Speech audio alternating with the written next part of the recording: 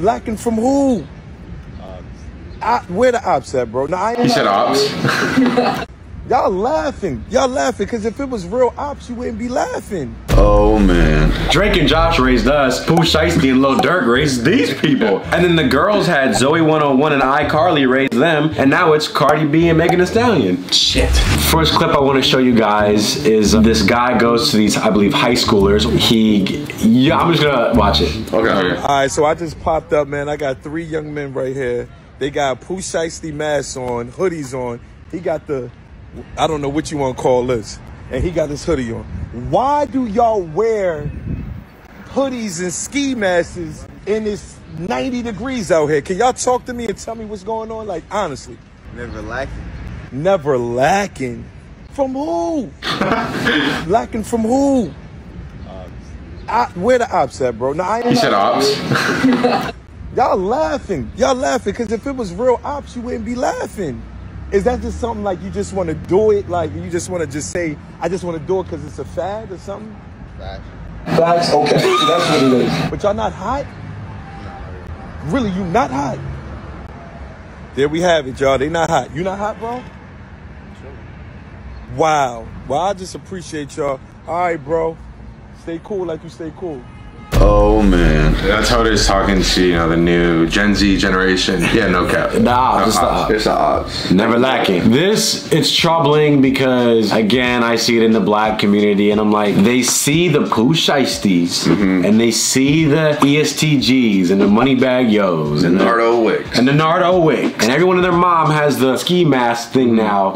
I thought that was going to go out of style after Pooh Shiesty got locked up or something. Nah, this thing has been on rampant. It really does have a direct impact on the youth. Yeah, they take that, think that's cool, and I need to be protecting myself too. I was hoping the guy was gonna say, who you lacking from? We're in the middle of Louisiana. Like, are y'all in an area that is, you know, very, very troubling to where, but at that point, you know. When you're in character, you have to stay in character, so. Well, they're at the Eagle Academy for young men. They're outside of the YMCA, never lacking. And you gotta give it to them what they're like, probably 15 years old. The music, hip-hop culture has just influenced them times 10. These generations are growing up too quick. Because I remember back then when I was in high school, I was worried about extracurricular activities after school, like Key Club or something. Now it's never lacking. Were you lacking when it was? No, I didn't even know what that meant. I didn't know what that was. But yeah, it also comes with where you're at and where you're, you know, where you grew up from. And the things that you consume. What are your friends saying? Who are your friends? Hanging out with, yeah. And they don't really have a real reason for it, but it's like, my one friend does it, so it's cool, so I'm gonna do it too. And Pooh Shiesty does it, so I have to do it. And you see them all together, birds of a feather flock together. He's saying, what are y'all doing? And they're all... The one kid didn't even talk to me, like, we gotta get away. The one just started walking away. But how do we feel about that guy just coming up to them and filming them and touching them? I'm not gonna go up to a bunch of kids and go, what are you never lacking? What is this? But I think that this was constructive. And these kids, in essence, look a bit silly because it's like, he did kind of just call them out. Like, aren't y'all just some young kids? And but it's exposing for what it is. Yeah, it's good that it's out. And I have a problem with the culture in the black community that's all about gang violence and never lacking and fight each other. And it takes this black guy to come along and say, hey, can we stop this charade and the tough guy persona, because all it does is end up in people of our own community killing each other. Can we stop and just play basketball at the Eagle Academy for young men of southern Louisiana, whatever that is? Put your tank top on, put your shorts on, and take the hoodie off. It's 90 degrees outside. Do you think they're gonna listen to that?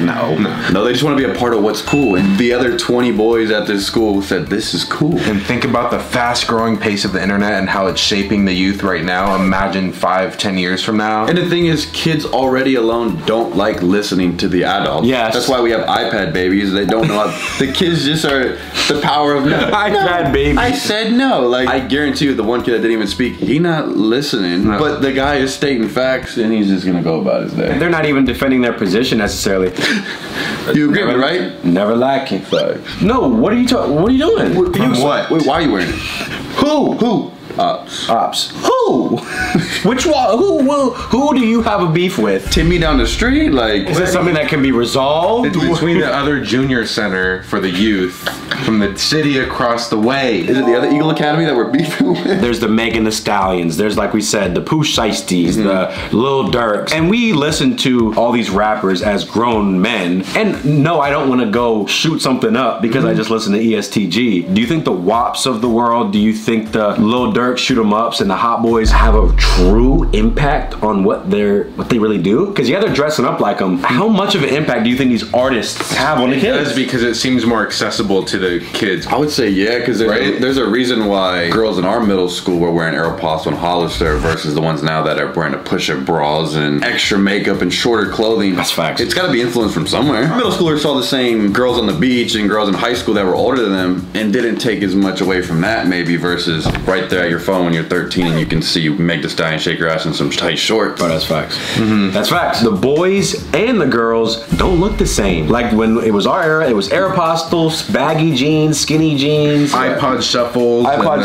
skating at the park. Yeah, skate at the park. Gaming. Now it's gangs, get naked and show everything. Dear God. What is going on? Because I saw something like that where a while ago when Lil Nas X even put out some of his music videos that have been controversial, people are like, you gotta be careful what your kids are watching. And then he straight up said, control your kids. Tell your kids don't watch my stuff. Can't really restrict anything. It's all right there in front of you on this iPhone now. You could say, okay, it's the parent's responsibility. If you don't want your kid being influenced by A, B, C, D, E, F, G, then don't let them watch it. Yeah, don't look at that. They're gonna find it. It's so popular, They're gonna find though. It's like in this, culture that we live in, rap music and music videos and that sort of lifestyle is like people will do anything to do that. And emulate that. And the rappers' music videos, they'll really be showing the extra blood spurts and these like shootout scenes, and I'm like, Jesus Christ. I mean, yeah, you look at a Nardo Wick music video, but he's the hottest, he's the youngest out, he's the coolest guy out. Yeah, so if everyone thinks that, okay, I'm gonna dress like him too then. Never lacking, with ski mask on in the 100-degree weather. And the smarter people, like the people that directed the music video and whatever, like they can separate the art from that. The white people running the labels just profit off all of it. It also sucks because even the artists sometimes know the effect that they give to the kids and they still do it. Because they're getting a big check off of it. You gotta sell these people a dream, and they're selling them the tough guy dream. But little Timmy doesn't know, like, oh, that's a rented car. Well, that's not even, I don't even know that person. Nothing here is actually real in mine, and I actually owe a lot of money. I have to make this money back. Pooh Shicey's in jail for 5 years. How cool is that mask now?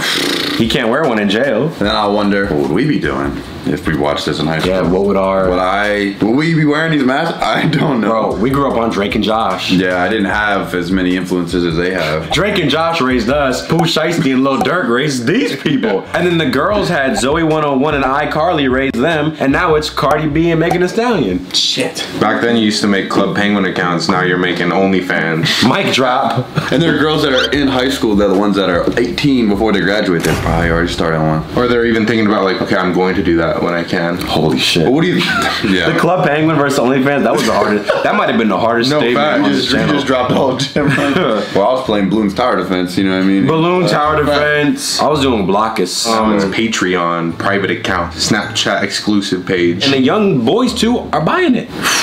It's on every app. It's on every billboard. Well, what can be done about it? I guess this, right? Like raise awareness. Like, yeah, maybe you didn't need to touch kids, but you know, what is it? All we can do is our part, at least spread the message and hope the kids that are in high school or that are consuming this at a younger age to just don't take everything as literal as what they're providing. Everyone wants a role model, but the only role models being shown to these kids are these people who I wouldn't say should be role models. Should be role models. And I almost feel bad because they're gonna learn the hard way. I feel like. Yes. Well, yeah, these kids never lacking, and then they get shot somewhere, and then that's it. And then how cool is it then? Bro, it's a scary time to be raising kids. You can't even take them to the youth center.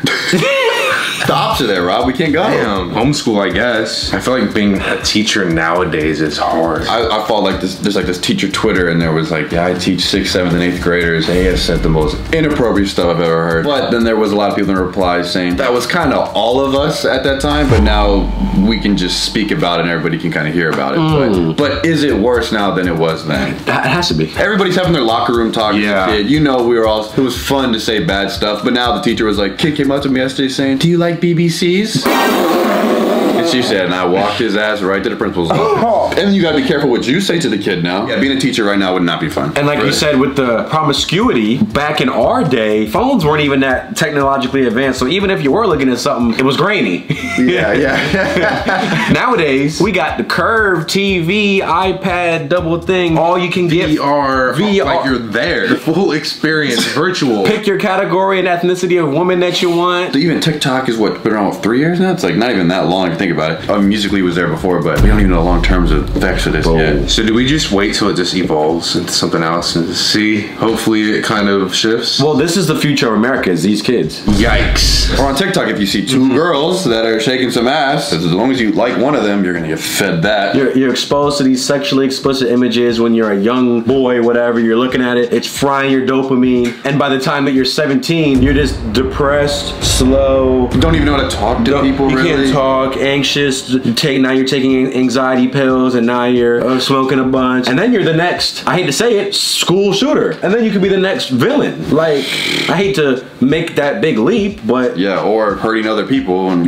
Divorce rates higher than they've ever been. People reporting more levels of unhappiness than ever before. It seems like we're going down quite a dark path. Yeah, because this isn't a case of, oh, kids being kids. Like, nah. But then I think about the people that are actually already born up in gang-related lifestyle, and they've are now seeing these music videos. Now they're just doubling down on like, he did look at me the wrong way last week, and they just pick at anybody to kill. Because I remember I watched the interview, I don't know, somebody on Vlad TV, and he was saying, old head that's from whatever block or part, he was like, oh no, yeah, it be the young kids that are killing the most right now on my street. He was like, it's the younger kids that are actually killing the people quicker. Bro, like 16-year-olds are catching bodies on Instagram Live. And that's wild. See, this is gonna be a 30-minute video if I get going on this. You see it, and it's the cool, tough, cool thing to do. That, I would argue, is one of the biggest problems within the black community and black culture in general in America. They're killing each other at an unprecedented rate. For what reason? They'll be the first to say, Black Lives Matter, and they'll see a cop, whatever, do something unjustified to a black person and go, what? This is outrageous. Yet, we seem to turn a blind eye to all the crime happening, the black on black crime. How do you fix that? And you would say, all right, it starts at a young age, like teaching the kids, let's like work together. Everybody wins and nobody has to go through more problems. And I don't know, that's not cool, I guess. I don't know. But then you got to combat it with, nowadays you can be whoever you want and you have to let everyone be and say whatever and wear whatever they want. So it's like, whoa. Can't even. You can't even. I think this is just something to bring up and think about. Yeah. I'm happy I grew up a while ago and not in this generation, but maybe to the younger kids watching, if you're in middle school, high school, whatever, all I can do with this platform is advocate to not be like this and not try to be a tough guy or not try to be one of these big celebrities that you see that you think is cool and that's what cool is, because it ain't. Like, being alive is cool, not having to strategize from your eyes. Yeah, having multiple skills and good and cool talents. That's dope. Yeah, I seen this video on Reddit where there's like a street fight and this guy came. He wasn't even a part of it, but he was like a friend of the guy that was getting like jumped or whatever. So he went to go up to them like a tough guy, and he ended up getting stabbed. In the neck. I saw that. In the neck. And he, I saw that. I watched it. Yeah. And for what? Yep. And he just stood there and bled out, and life's over just like that. He went in to grab his friend. His friend was dodging the knife. He went in to pull him back, and he stepped in too far and poked.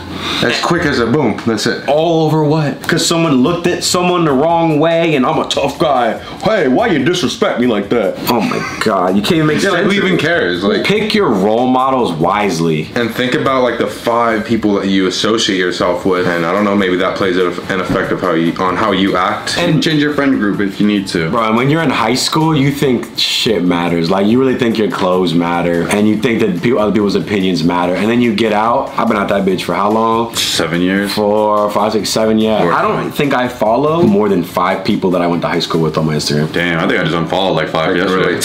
And it's not even like I was on some cool guy shit. Oh, I'm done with y'all. Naturally, we just didn't even care about each other. This shows you all the people that you were around don't really matter. Yeah, all the people that meant so much to me that I was trying so hard to want to be cool in front of. Like, bro, I don't want nothing to do with that. Yeah, like, y'all, Yeah, what happens when your gang right here, your elementary gang, all goes to different high schools, and it's like, okay, yeah, wait, what do I do now? You can't just be like, okay, I'm just gonna roll with my boys every day. Like, no, you have to like go to school. You gotta like build your own identity almost. Yeah, you can't just be a push icy clone. Bro, on God, people just want to be these clones. They see it and they want to copy and paste. They should just be like their favorite YouTubers. Exactly. Watch more Strawberry Party. It's like, are we even role models? We talked about talked about this. That's hard. I'm sure we say things that people don't agree with. There's a lot of things that they can look at us and say like, nah. They can look at someone they like and pick and choose what they like from that person. Yeah. That's what I do. That's all anything is. Yeah, everything, right? You're like, I don't maybe like how they're saying or what they're doing, but I like that hoodie, so I'm like, yeah. You can take anything. Get the cool red hoodie. Get the cool. But you don't need to pull it over your head in the 90-degree heat. Exactly. You can wear it in the winter when it's fitting. Okay, we'll see you. Bye. Never lacking. Yeah, the ops. Yeah. Oh shit. Never lacking. Yo, cut the camera. Cut the camera. Ops in my bad.